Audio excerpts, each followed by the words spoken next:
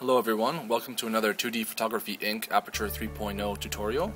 Today we are going to use the saturation brush in Aperture to keep our background black and white and our subjects in color. So let's open Aperture and we're going to start. I'm going to show you an image first of the setup of the shot we took.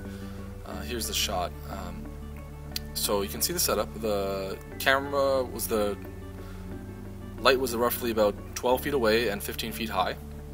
And before you actually start taking the shot, there's a few things that you obviously need. One, you're going to need a light. We used D4 400 watt Elechrome lights, and it's set at full power, so it's set to shoot at 400 watts. We used an Alien B Vagabond 2 to power the light, really handy little thing. You're going to need something or someone to help you hold the light up. In this case, it's my assistant Brendan, and you're going to need some subjects. And obviously our couple. You're also going to need a bridge, so yeah, get a bridge too. Alright, now let's go to the image that we actually shot. Here's the image, and we'll give you the stats here first. We shot at f10, 1/200th of a second, ISO 125, 14 to 24, 2.8 lens. We shot at 14 millimeters on the Nikon D3S, and the image is deliberately overexposed because we want our subjects to be a little bit brighter than the background, and we're gonna get that done later on by sort of lowering the exposure.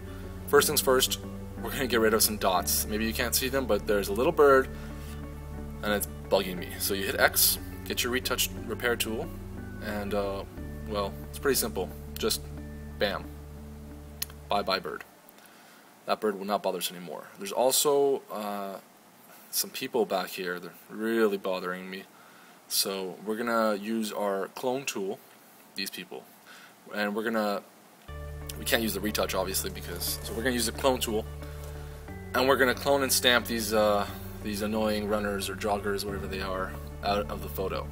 I'm not going to give you this whole process because it's going to take me about 30 seconds or so. We'll just save that time. So I'll start it here and I'll fast forward a second or two once I start.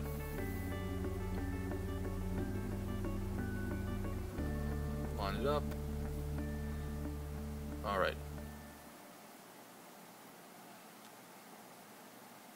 And just about done. And we got a bit of a shirt, but for the tutorial that's okay. So we're done with the retouch tool. Next, let's lower that exposure. So we start, we go down, take it about, until you feel comfortable with it. I'm liking this range here. We're gonna increase the black point a little bit in Aperture. This is a feature that I really like. It gives some accents to the darker part of the images. It's similar to what contrast might do, but it only focuses on the dark parts.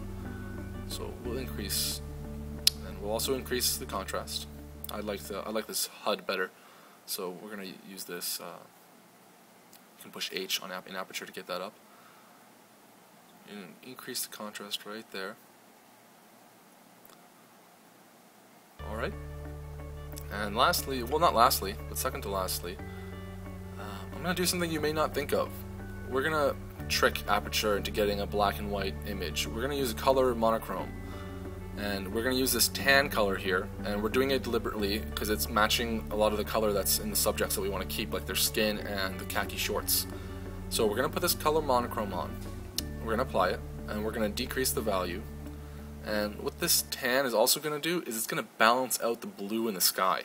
And we're going to get close to what we want as our final goal here. We're going to get an almost black and white background, but it's still got some color to it. And the reason for this is it's going to make our desaturation of the background a lot easier. We don't have to be as precise, and well, you'll see, hopefully you'll see at the end.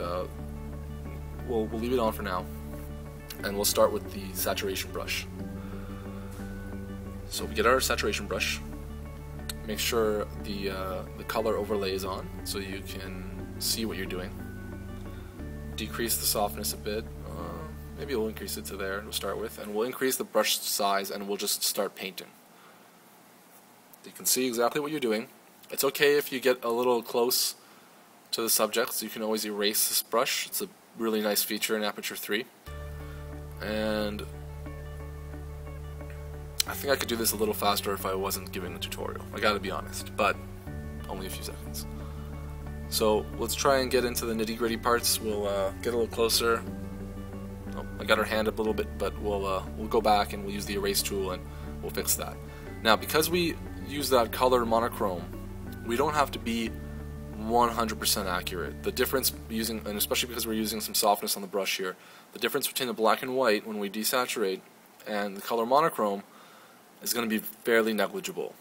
And you can do this in Photoshop, but I like to keep everything in Aperture. It's a nice tool, and some people don't know you can do these things, and it honestly doesn't take too long.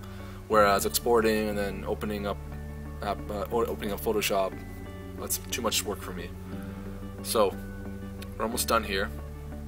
We're just going to fill in what we can, get in as tight as we can, make the brush size a bit bigger. We're going to increase the softness and just do a little bit more.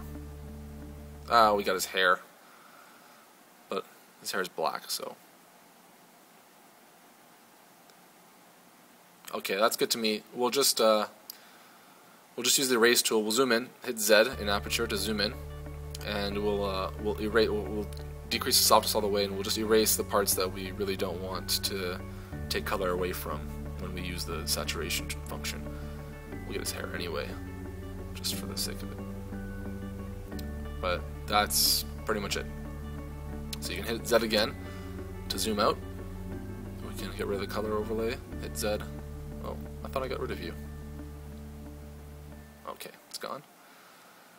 And we will lower that saturation. And now we have a nice looking black and white image with color subjects. You can see the difference it makes when we play with the saturation and the color monochrome. And you see that? I don't know if you can see that, but I can. So there you have it. Pretty simple.